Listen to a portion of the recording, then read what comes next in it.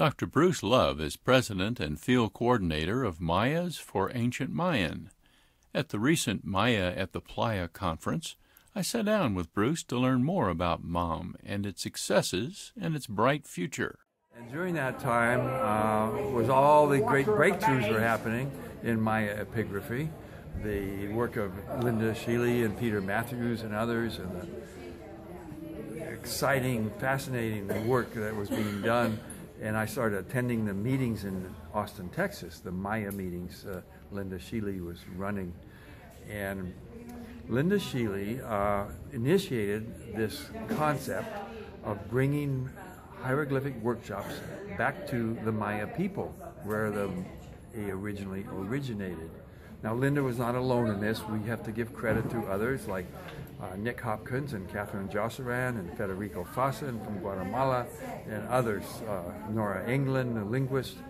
But Linda was, as many of you know, this energetic dynamo of energy that had the charisma and the leadership to make this happen. So in the 1980s, she started bringing hieroglyphic workshops to the Mayas themselves. Then, when Linda passed away, that fell by the wayside. And so some of us who were attending the meetings in Austin, we tried to pick up the slack by forming an organization called Friends of the Maya Meetings. And we started bringing Mayas from Guatemala and Yucatan and other places to the meetings in Austin. And we did this for a few years, up till 2010. The Maya meetings from Texas moved to Antigua, and they had their first meeting in Antigua. And we sponsored a whole bunch of Mayas in to attend those meetings. But what happened was, the weekend after those meetings, the Mayas got together and they held their own set of workshops in Antigua at the Proyecto Lingüístico Francisco Marroquín, PLFM. So PLFM sponsored more than 70 Mayas came from all over Guatemala. They traveled by bus overnight, without sleep. There was just to come and learn how to read the hieroglyphs of their own ancestors. And when we, as outsiders, saw this, it was a watershed event in our existence. We changed our whole model. Our model that used to be bringing Mayas to the meetings, to the workshops, now, let's bring the workshops to the Mayas in their own countries, in their own communities. And so at that point, we reinvented ourselves, we renamed ourselves, and we became MOM, the Mayas for Ancient Mayan, or in Spanish, Maya Antiguo para los Mayas. So now what we're doing is we're raising money to give the Maya epigraphers their own opportunities to do their own workshops in their own communities, and we're here to help them. In 2012, we had the first International Congress of Maya Epigraphers in Valladolid, Yucatan, and we had something like 70 Mayas come from Guatemala and Belize and various states of southern Mexico. They all converged on Valladolid for a week of workshops, but the workshops were taught by outsiders, by North Americans, Canadians, Mexicans. In 2014, and many of you know about this, and many of you have contributed to this. We had an Indiegogo fundraiser which raised money.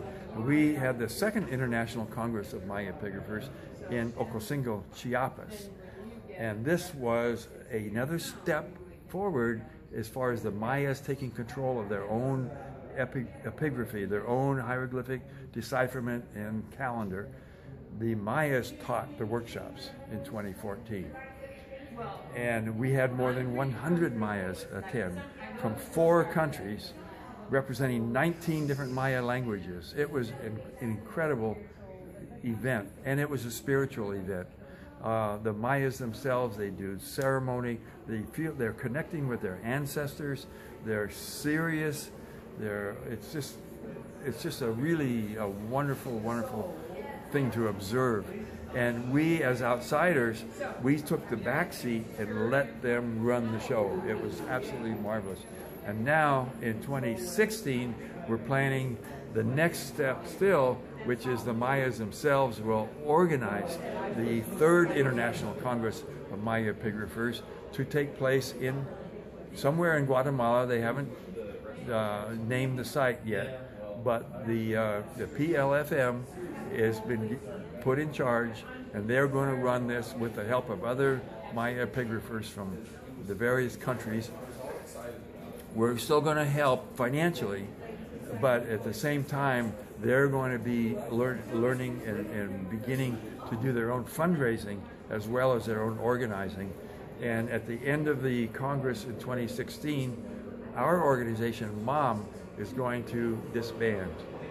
We're going to dissolve into a memory, a beautiful memory of energy and spirit that we all, were involved in this great movement of the Mayas taking over their own language, their own history, and becoming and setting the course of Maya epigraphy in the future.